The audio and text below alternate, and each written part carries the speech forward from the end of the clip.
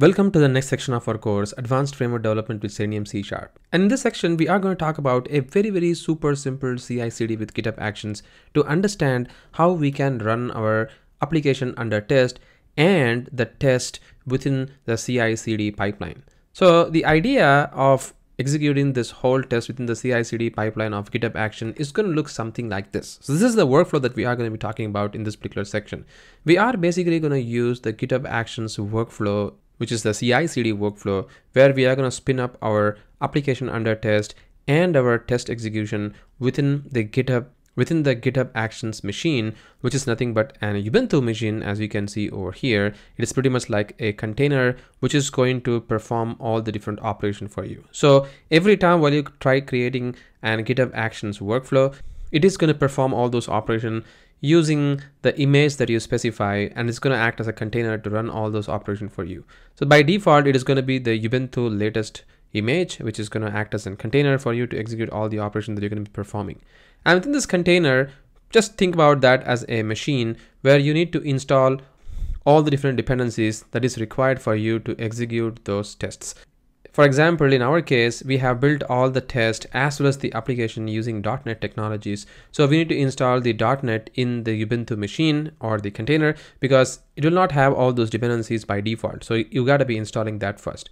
And then, as you know that our application can be executed using the Docker compose file, which is going to spin up our application itself, we gotta be needing that as well. So we gotta be doing that. So we need to call the Docker compose execution within this particular container.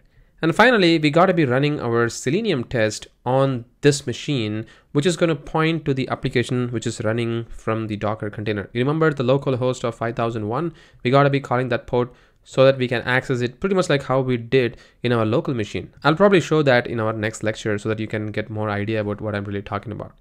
And once the test execution completes, it is then going to generate an extent report like how we saw in our last section. We can then use this report as an artifact which can be uploaded in the build execution. So that is what is going to happen. It is going to look pretty awesome. And I'm going to show you all these things like how this is going to happen. So once again, to holistically see how this workflow is going to look like in more structural architecture, the operation is going to look something like this. As you can see, our application is built using ASP.NET Core and C# application as well. So we got to be first of all encapsulating or running that within the Docker container, and it has to run in the GitHub. And also we need to have our tests, which is a C# code that we always run, should also be sitting in the GitHub repository.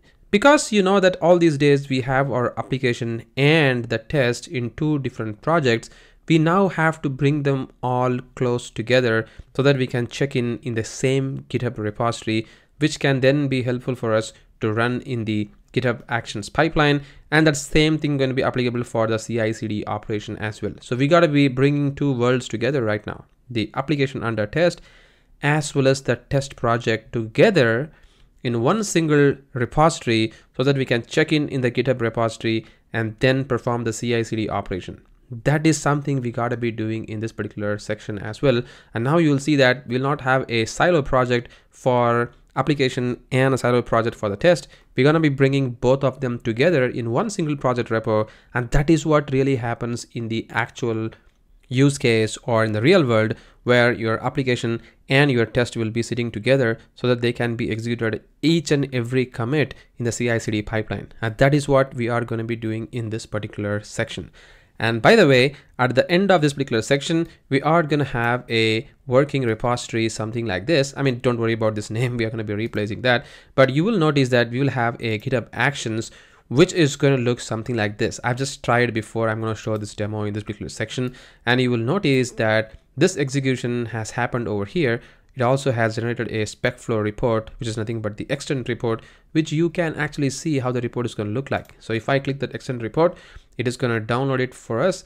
And you can see the report can be seen over here. As you can see, this is exactly the same report that we saw in our last section. And not only that, after the execution is complete, you can have the check mark over here for the execution, and you'll probably see how this whole operations are going to happen. So we are gonna basically do all these operations in this particular section, and I will show you how we can achieve everything in much easier fashion. But now you may be thinking that there are so many things that is completely not you are aware of, for example Docker or the GitHub Actions. I highly recommend you to go through my other course which is available in Udemy called as Understanding Docker and Using It for Selenium Automation, and this course is built specifically for executing your test within Docker container and how you can containerize the application and run that within Docker containers as well, and use that with the GitHub Actions CI/CD pipeline.